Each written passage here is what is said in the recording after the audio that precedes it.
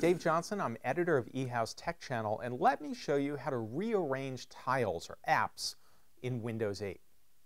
Now, in Windows 7, you could, or older versions of Windows, you had a start menu that you could rearrange and customize to your heart's content. You actually have even more options in Windows 8. And let me show you what I mean. So this is a fairly typical start screen in Windows 8, and I'm just going to use touch to swipe through it, and you can see I have a whole bunch of apps here. If I want to rearrange them into a particular sequence, it's really easy to do with touch or with the mouse. For example, let's say I wanted to swap the position of Internet Explorer and my computer app. I just click on Internet Explorer and drag it down.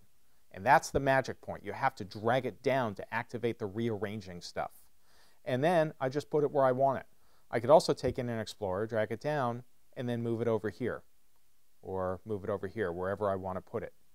So that's really easy to move stuff around. If I was using touch, it's the exact same thing. I drag it down and then I put it where I want to put it. I could take my weather app and move it up above those guys. What if I wanted to take an entire group of apps or icons or tiles and move them around as a group? Well, that's easy to do as well. I take my mouse, move it to the lower right corner, and there's a tiny little icon down there. If I click on it, it zooms out and shows me all of the tiles on my start screen. And now I can just say take this group right here, which is Microsoft Office, and I can move it wherever I want it. I can take these games and I could move them to the front. When I'm done, I just click on the screen, and now my games are over here, and I keep scrolling.